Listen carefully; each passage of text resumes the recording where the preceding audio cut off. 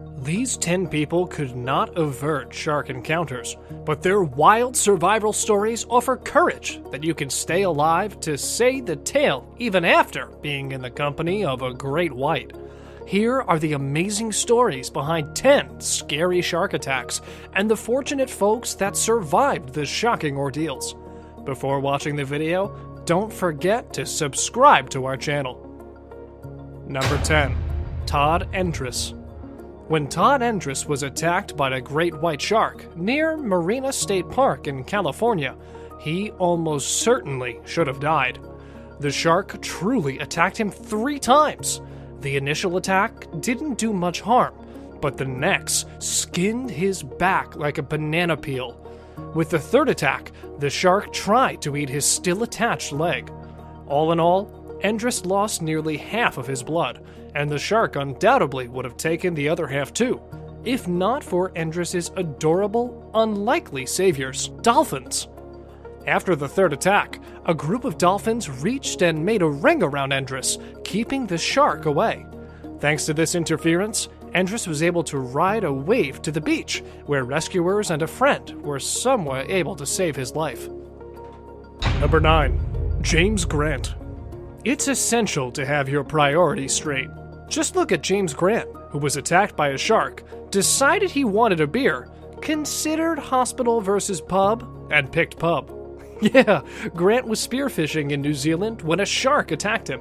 He wounded the shark with his knife till it let go and ran away. Grant then left the water, detached his wetsuit, and discovered several bites on his leg. Since he was a doctoral student, he stitched himself up and then decided it was time for a cold one. So he and his friends hit the nearest Colac Bay Tavern for a drink. When he was done, he headed to the hospital he worked at, where not drinking and apparently not so cavalier doctors did a better work of stitching him up. Number 8. Bethany Hamilton. At age 13, Bethany Hamilton was already a growing surfing star. She grabbed 2nd place in the Domestic Scholastic Surfing Association's National Championships. And then, a shark tried to ruin all her fun. On October 31st, 2003, Hamilton was surfing with a friend when a 14-foot tiger shark appeared, gripped her arm, shook it till it tore clean off, and then left with its dinner. Hamilton, although being 13 and minus half her arms, pretty calmly informed her friend that she'd just been attacked by a shark. They then paddled back to the beach, where Hamilton's friend's father used a surf rope as a band to help save her life. While you'd understand if she never approached water once more in her life, Hamilton never once considered quitting. Just a month later, she was back surfing, resumed to the NSSA National Championships in 2004, and won herself an award for Best Comeback Athlete. Number 7. Henry Bourse. On November 29, 1964, Bourse was shooting an underwater documentary around Lady Julia Percy Island near Australia when a great white shark attacked him. Bourse did all he could to kick the giant fish off, but he lost his left leg underneath the knee.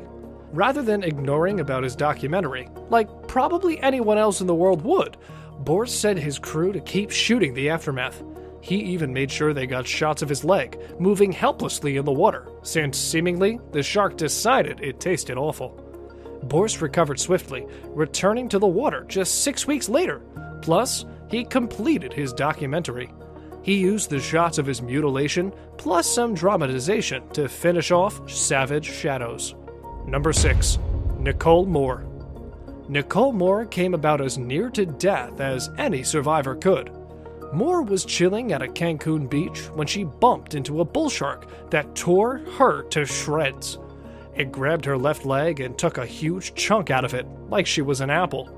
It also bit into her left arm. Even though she punched the shark and made it go away, her arm was wrecked. More notably, her body was ruined. The cuts were so grievous she could hardly breathe, and each heartbeat sent a stream of blood shooting out the huge hole in her leg. It took a hospital nearly 8 hours just to force enough blood into Moore to keep her heart beating. The bites were so deep that Dr. Andrew Fagan, who later operated on her in her hometown of Toronto, noted bite marks on her bones. Miraculously, she persevered. However, there was no saving her arm. Doctors effectively attached tissue from her right leg around the wound on her left. 2 months after the attack, Moore was improving at home. She ultimately went back to work as a nurse, started running passionate races like the Warrior Dash, and, just to prove she's an equal opportunity inspirer, she works with societies that aid shark attack survivors, plus ones that help safeguard endangered sharks. After all, Moore knows it's nothing personal. Number 5. Shannon Ainsley.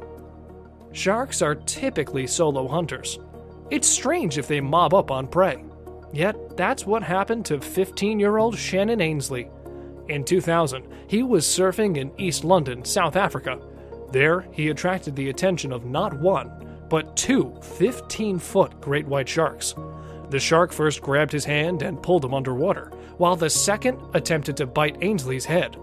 Luckily, it missed, as the first shark quickly swam away with its prey. Then it just gave up and let him go, abandoning him to the lonely sea. Thankfully, a wave appeared, which Ainsley was able to ride back to shore. His fingers were hanging off of his hand, but that's what stitches are for, right? 6 weeks later, Ainsley was back surfing, albeit far from the scene of the attack and very nervously. Since then, he became more used to it, and even admits that he doesn't fear sharks anymore.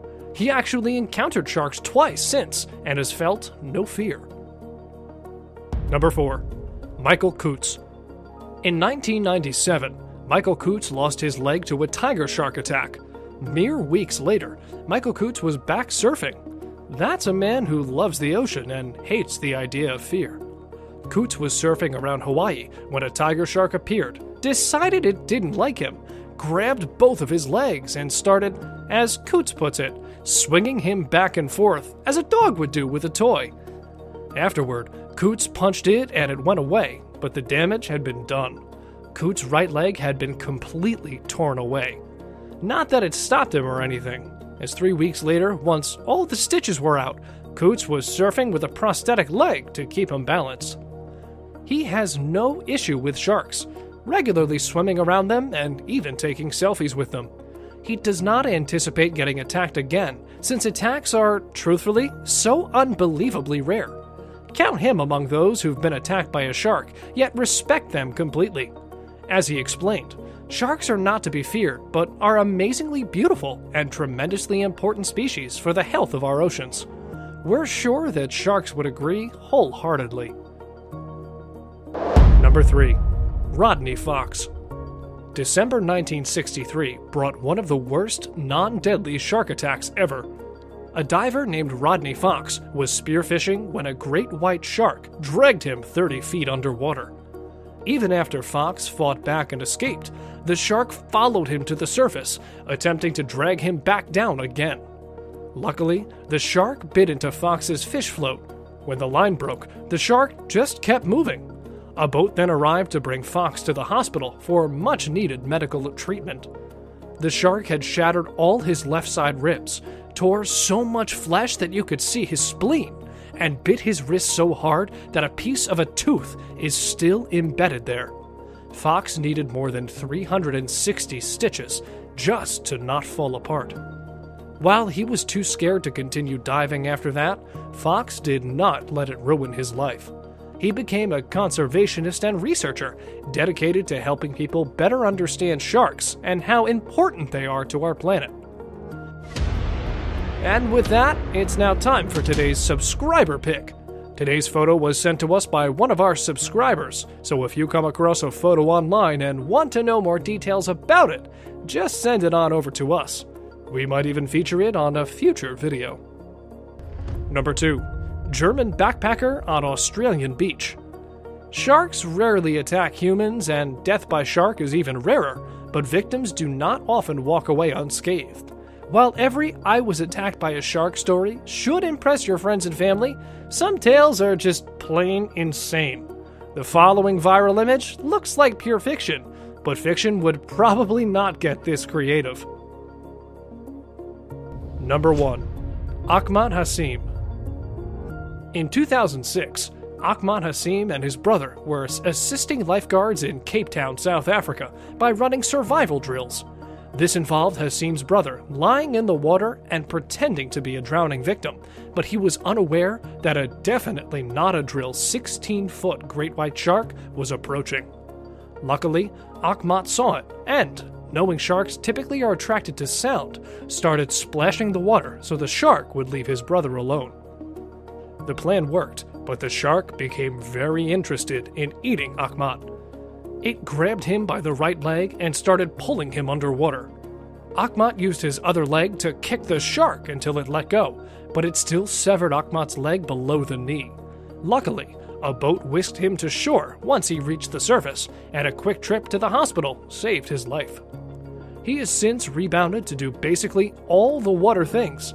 He started swimming competitively, reaching the 2008 Beijing Paralympic Games and winning gold in the 2012 London Paralympic Games.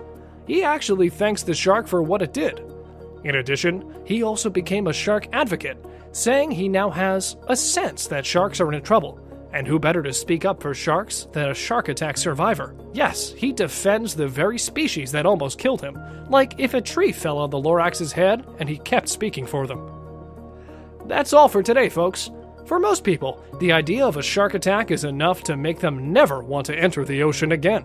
For others, though, even after being attacked by a great white, they still eagerly hop back on their surfboards. Are they cracked? Probably, but these stories are truly unbelievable. Write to us in the comment section below if you like this video or if you know any survivors of your own. And as always, thanks for watching.